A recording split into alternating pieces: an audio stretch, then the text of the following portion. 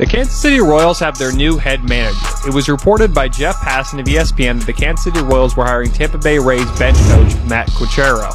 The deal will be a 3-year contract that also contains a club option for the 2026 season. Quatraro replaces Mike Matheny as the Royals manager. Matheny was fired after last season.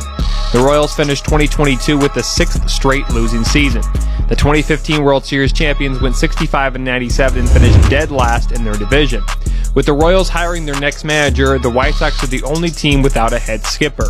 The Royals also interviewed other coaches such as Vance Wilson. Casey also had interest in Dodgers first base coach Clayton McDowell and Red Sox bench coach Will Venable. The last time the Royals made the postseason was back in 2015 when they won the Fall Classic.